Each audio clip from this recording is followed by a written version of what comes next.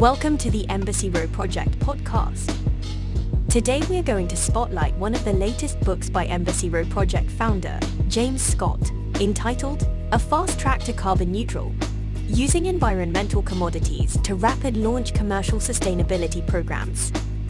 This book can be found on Amazon in both Kindle and paperback, and in other stores where books are sold. Introduction. Our planet has evolved to heal itself through a natural process of photosynthesis and carbon sequestration, but Earth's natural mechanisms for self-healing are no match for man's hypertoxic industrial emissions that accelerate anthropogenic climate change.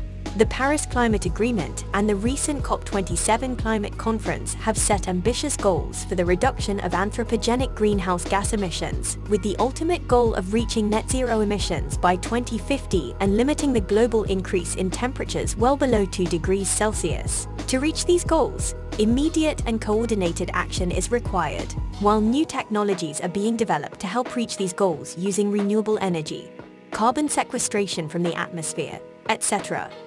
There are technologies and solutions that can be deployed immediately to reduce greenhouse gas emissions. The most effective solutions are market-based solutions that can be implemented without a large permanent public investment. However, these solutions will probably need public-private partnerships to accelerate their adoption to meet the greenhouse gas emissions reduction goals. It has been well established that climate change is primarily driven by anthropogenic greenhouse gas emissions. Human activity is causing long-term detrimental climate trends that will be very difficult or impossible to reverse.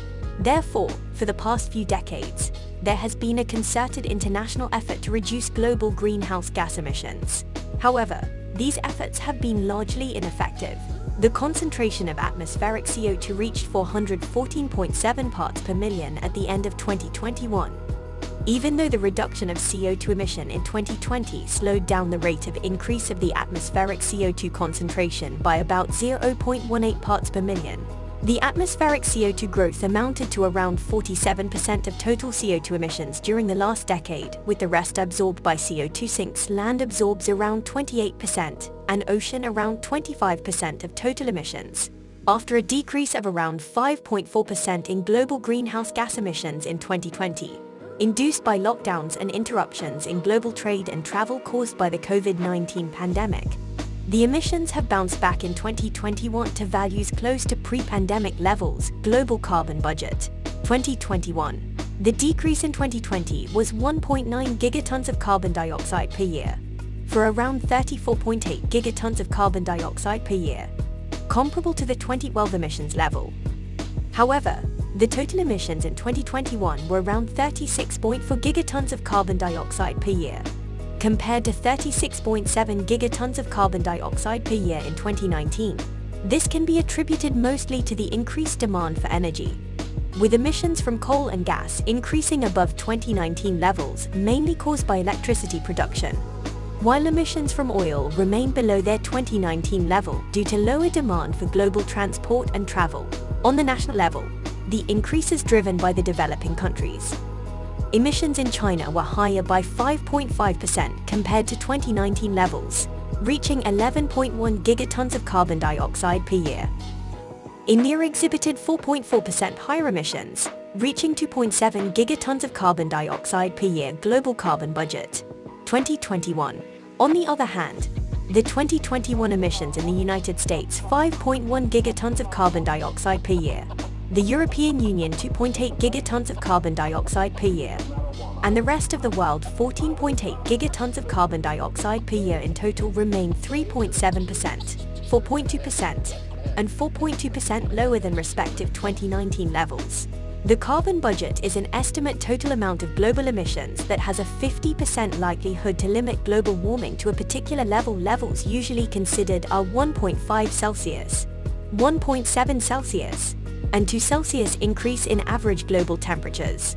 At the start of 2022, the estimate remaining carbon budget has shrunk to 420, 770, and 1,270 gigatons of carbon dioxide, for a global temperature increase of 1.5 Celsius, 1.7 Celsius, and 2 Celsius, respectively.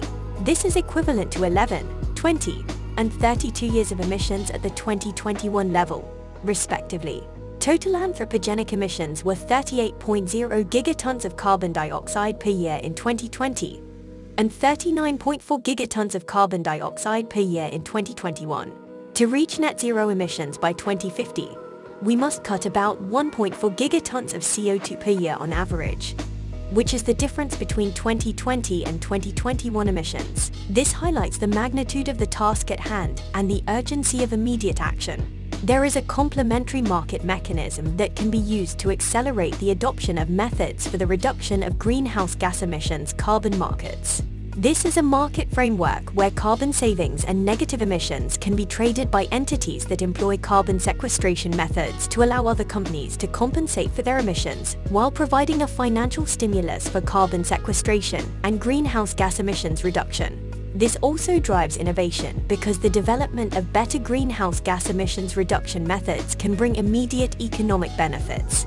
These carbon markets have already been shown to provide an effective market-based mechanism for emissions reduction, and the main issue has been to expand them geographically, increase the supply of carbon credits, and provide a uniform framework for their operation.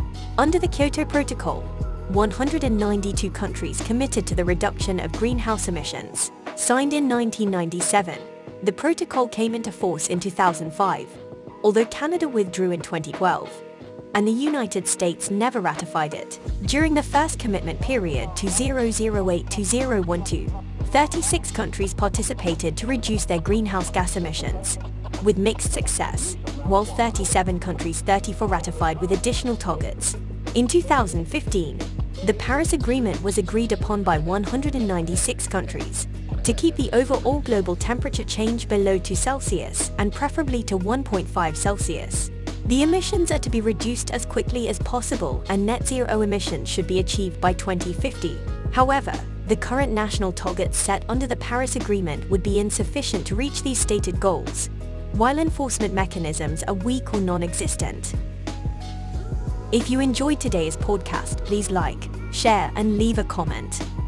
For more information about the Embassy Row Project's international environmental commodities trade missions, contact us today at embassyrowproject.org.